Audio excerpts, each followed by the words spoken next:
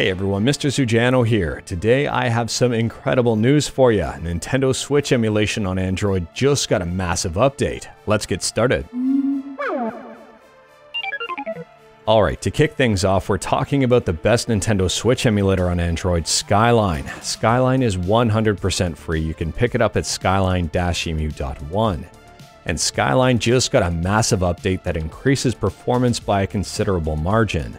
So once you're at skyline-emu.1, click on the download button, and then you'll want to pick up at least version 1289. At the time of filming, this is the most recent one. Now this new version of Skyline, version 1289, has been completely overhauled. The developers have worked overtime to assemble this one and get it out. Now this version does officially bring about those custom GPU drivers.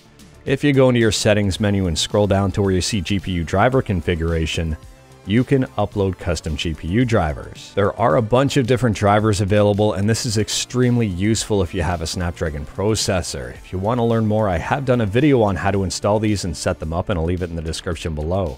Or you can head to the Skyline Discord where you can actually get those files. In fact, as of this video, Turnip V8 and Turnip V10 drivers are available on their Discord, and I'll drop a link to that in the description below. Now, in addition to that, there's also been a massive performance improvement. Rayman here is running at 60 frames a second. Attack on Titan 2 is up and running at about 15 frames a second. In fact, someone got it up to over 20 frames a second. Arguably kind of playable. One Piece Unlimited World Red is up and running at 62 frames a second. Super Mario Odyssey is running faster, up to close to 60 frames a second. Yes, the graphics are still a little bit broken, but they will get better in time.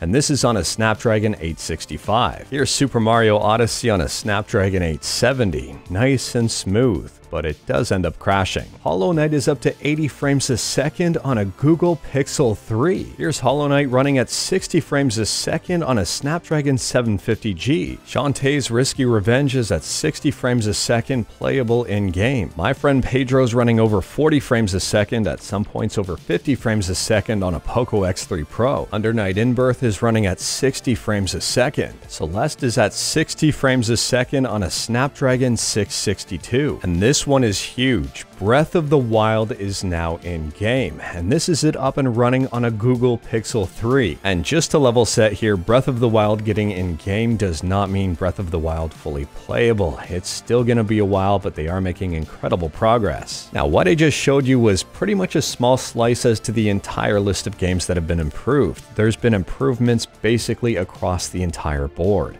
Skyline has been revamped by a very big margin. I mean, there were over 70 commits in this latest update. The developers have been working extremely hard on this stuff. In fact, one of the main developers for Skyline, Mark, will be taking a very small break. This does not mean Skyline is dead.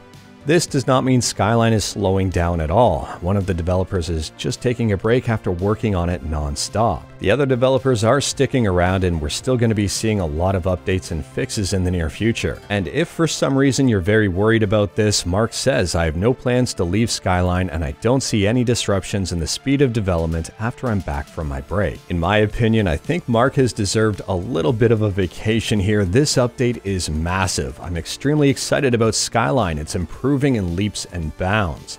Anyways, that is all I've got for you in this one. Straight to the point, all stuff and no fluff.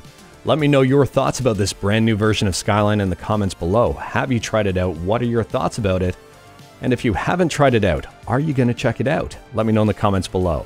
If you liked this video, leave a like. If you didn't like this video, leave a like. Hit that subscribe button, check out my other videos, don't tempt fate, save your state.